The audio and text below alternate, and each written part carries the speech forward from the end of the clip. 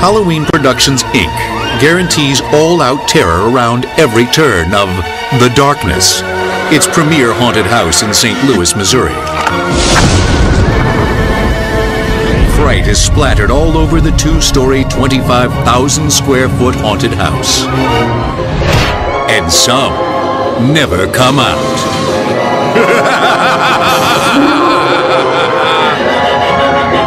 Just kidding. But the patrons are shaken as a blood-curdling spectacle of horror unfolds all around them.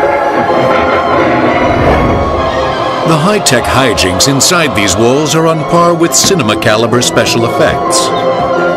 Hollywood has moved from all these special effect artists and all these sculptors and creative people and pushed them out of the business. They got replaced by CGI. And so now these Hollywood special effect artists that worked on the biggest movies in the business, they're making props and products for the haunted house industry. And they have really pushed the creativity of the attractions.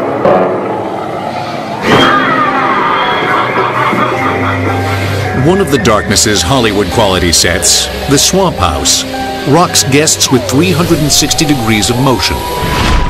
Airbags positioned in each corner of the room inflate at different cycles, which makes visitors feel like they're floating on a bayou. Each airbag can actually support 6,500 pounds apiece, so the entire house can support a weight of about 25,000 pounds.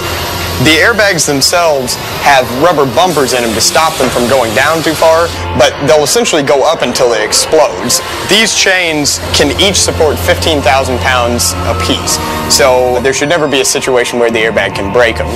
To mount the airbag to the chains, we used a 2.5-inch thick steel base plate. In this mad manner, the guests set off most of the special effects.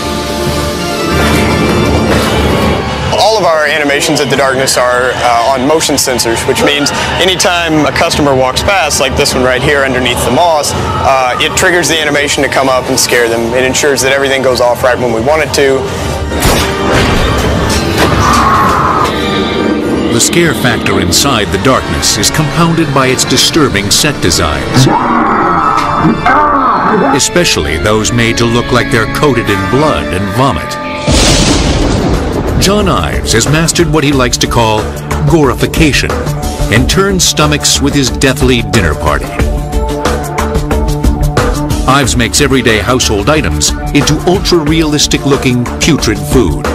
Basically what I'm making is a gory table, like an old table that maybe some zombies or someone like that was eating on it and they just went crazy, and then a lot of the food was rotten. Maybe someone threw up on the table. Drywall mud and paint form the base for John's larger piles of partially digested rotting chow. He adds rice, oatmeal, cereal, and other dry goods for that extra touch of nauseating realism. You want to make different looking textures and different looking things. You can use just about anything. As long as you mix it with the shellac and everything, it'll be okay because it'll preserve it. The shellac also keeps the scene looking fresh. This gut-busting dinner from hell is topped off with a very special recipe for fake blood. Our permablood is unique in that it dries, but it never looks dry. It always stays glossy. It's flexible, so it can actually be used on fabric or props, and it's essentially a permanent paint. Once it's on, it never comes off. The blood has 3 liquid components: an acrylic base, a medical-grade adhesive, and a binding agent. The last thing that we add is, sort of the heart of it, is the pigment. It's a careful combination of magenta yellow and blue dry pigment. It gives it a real nice, real rich, sort of fresh blood look. For Larry Kirchner and his team, their work on The Darkness embodies everything they love about giving people the fright of their lives.